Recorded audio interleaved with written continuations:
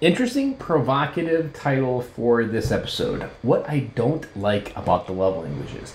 Now, let's pull back because some of you might have never even heard of the love languages. Well, it is a book popularized many years ago, probably over 20 years ago, by Gary Chapman, and it's called The Five Love Languages. It is now an entire series platform. It's gone to the moon essentially within the context of what you can do with the book, platform, being an entrepreneur and a speaker.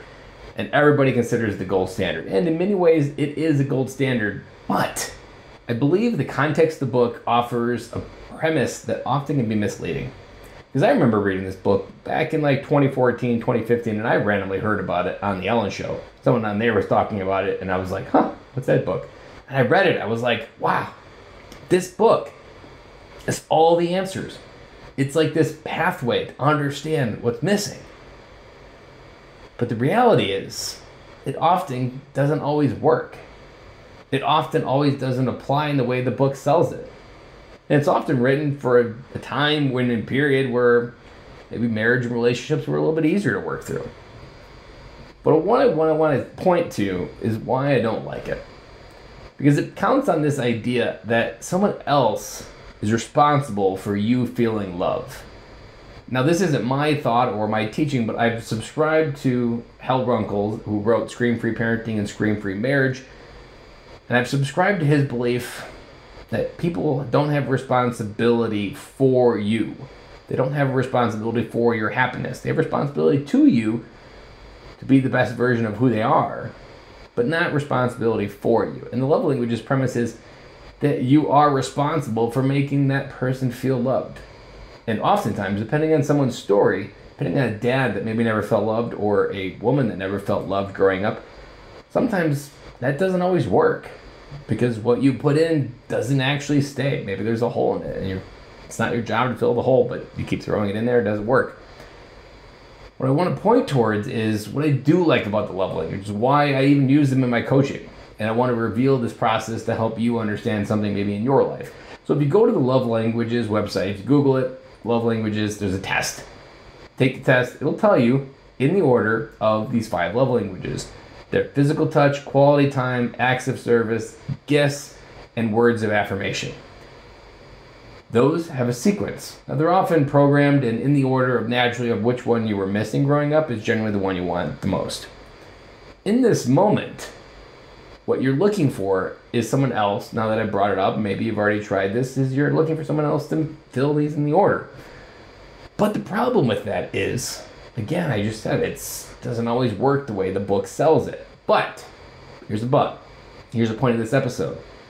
I want you to realize that there is a process to use them that is, in my opinion, the right way. So take your love languages test and reverse engineer them. I'm a believer that those 5 love languages, you're not going to be able to get 100% every day, 7 days a week. But you should have a method to fill those tanks all on your own. You should have an ability to enter that tank and love yourself without ever having another person there.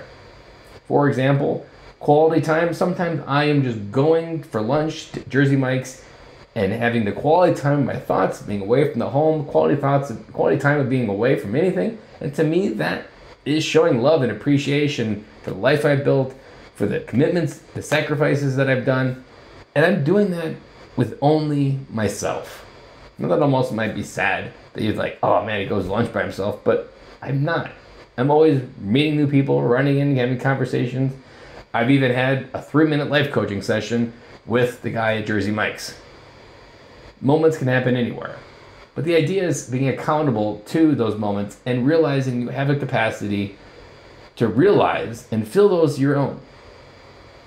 And I'll reframe it of why there is a barrier where they do work and where they don't. I always like to explain marriage and the idea of it is a Thanksgiving dinner. That you have turkey, stuffing, and mashed potatoes on that plate.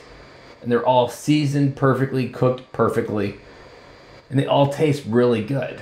But there's one thing that would make all 3 of those better. Gravy. Gravy, done right, makes everything better. Those things on the plate, they're already a great meal.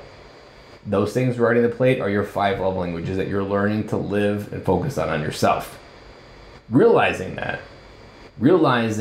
that those areas are capabilities and also patterns. When you answer this question in yourself, you're going to realize a lot of your daily patterns are trying to get these things met from other people. And once you realize that, then you can interrupt it and create new patterns, and that's a whole nother episode. What I want you to realize is by being the turkey, stuffing, mashed potatoes on the plate for yourself, learning to love and meet those 3 requirements for a good Thanksgiving meal all on your own, using these 5 love languages template, you create a foundation where the world becomes bonus. Because the reverse of that is sometimes in that love languages can sell this idea that a woman might be in a desert and you are the water that gives her life. You can't always be there to give someone water in a desert. It doesn't always last. And you being responsible for the person delivering that water is never going to get that person out of the desert. They have to accept responsibility for traveling outside of that desert to find their own water source. And an analogy that I just used in another session that I was in was you want to be in a jungle where life is abundant and it rains and you start dancing. Because it's just extra, it's overflowing. The jungle's already wet, but it's raining and there's just water running everywhere. You want that moment where everything is abundant, because in that abundance is where joy, sex, bliss, awesomeness, excitement, all of those exist, and they exist in a place where it's bonus. You're not getting a drink of water after a parched walk through the desert. You're getting additional water in an already abundant ecosystem.